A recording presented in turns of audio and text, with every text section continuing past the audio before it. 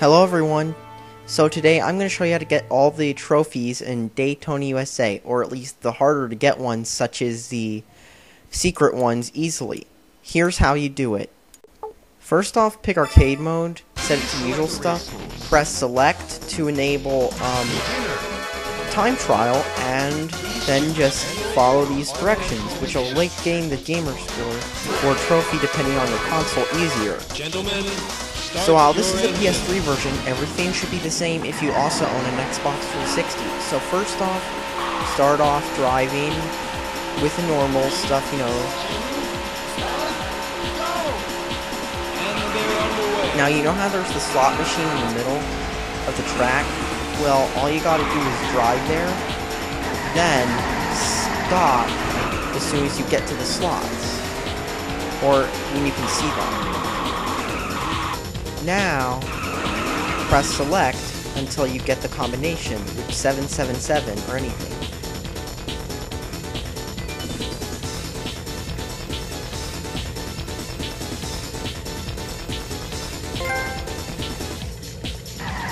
You don't even need to get a combination because it will still give you the achievement just for playing it.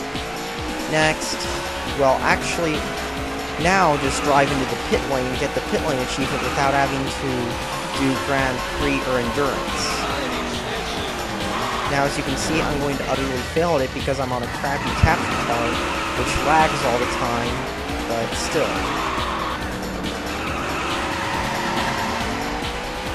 Looky here.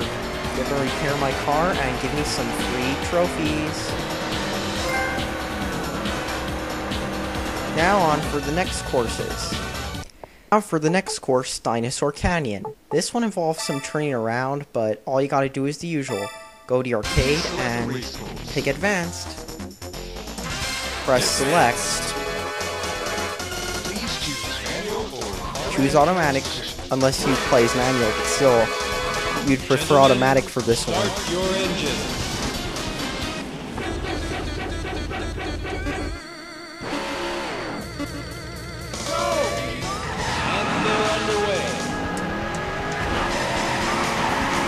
Now utterly fail like I do and turn around and go that way.